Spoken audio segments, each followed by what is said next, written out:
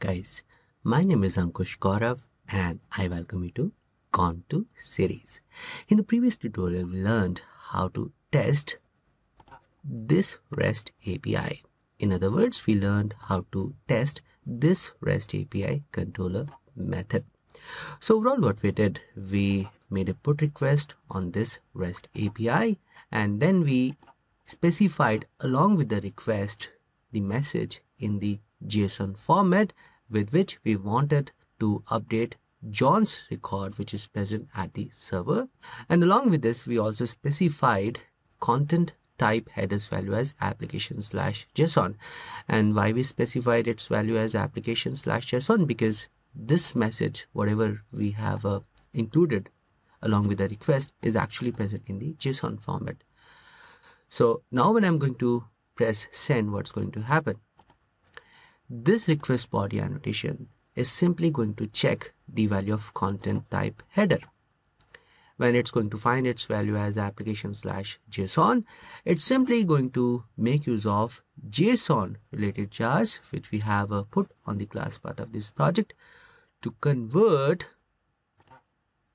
this JSON message into its equivalent Java object, that is student object.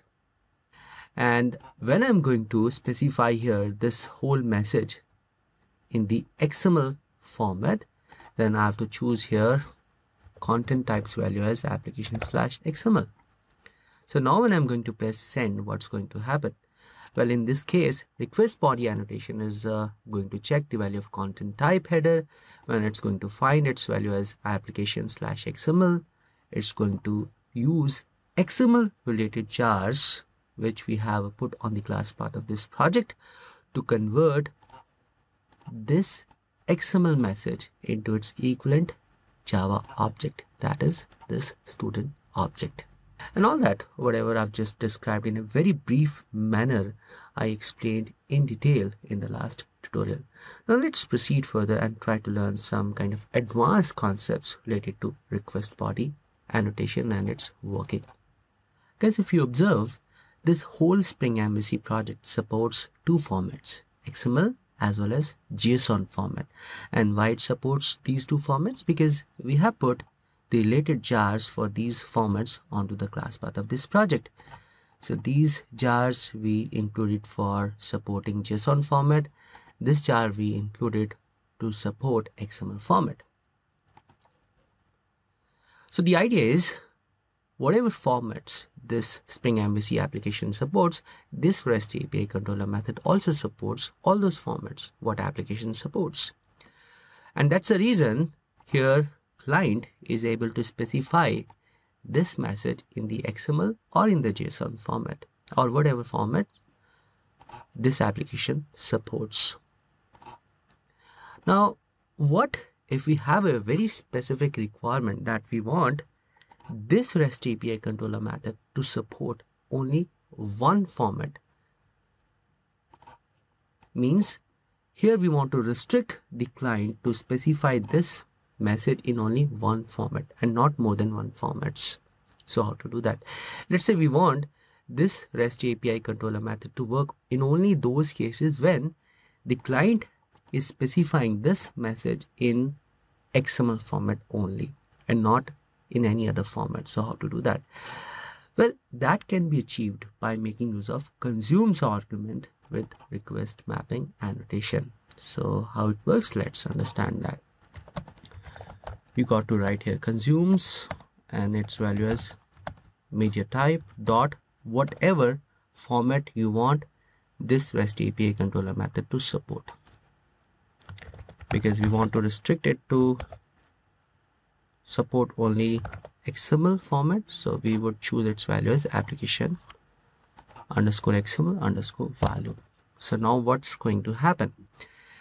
Because of this consumes argument, we have restricted this REST API controller method to work for only those requests where client has specified the message in only XML format. If this is going to find out that the message has come in any other format other than XML, then it's going to simply throw an error. It's not going to work. So this is the kind of restriction we have imposed using consumes argument with request mapping annotation. So let's very quickly check this out. So now because we have specified its value, consumes value as application underscore XML underscore value. So when I'm going to here specify message in XML, content types value as application slash XML, it's going to work properly. See here, I'm getting the response properly. So it successfully converted XML message into its equivalent Java object. But here, if I specify here the message in JSON format and change here the value from XML to JSON, what's going to happen? Well, what we expect after this change. Now, what we expect is this REST API controller method should throw an error and should not send us a valid response. See here, it's working. It has thrown an error. What it says is this REST API controller method doesn't support content types value as application slash JSON because it supports only application slash XML because of this consumes argument. Right? Now here if I want to support only JSON, well in that case same steps we have to follow. You have to write application underscore JSON underscore value. So now this supports only JSON. So here if I choose JSON, then it's going to work properly. See here, I'm getting the valid response. But now if I choose here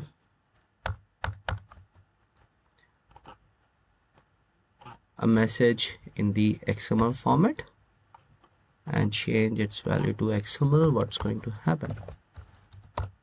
Well, what we expect is this is now supporting only JSON and what we are sending is XML. So it is not going to process this and it's going to throw an error in this case. So let's very quickly verify this. See, it has thrown an error. So the whole idea is overall application is supporting more than one formats, but this REST API controller method is restricted to support only one format, or whatever you are going to specify as the value for consumes key. So in this tutorial, we just learned how to restrict a REST API controller method to support only one kind of format to be used by clients while making the request. In the next tutorial, we are going to talk about response entity annotation in detail. All right, guys, a big thank you for learning REST API concepts using Spring MVC framework with me. If you have any feedback or any constructive comment, please provide them below the video or simply write to me on this email ID for all of your queries. Please hit the like button if you really like this video and don't forget to subscribe to my YouTube channel gontuseries, and I'm going to catch you in the next part of this tutorial.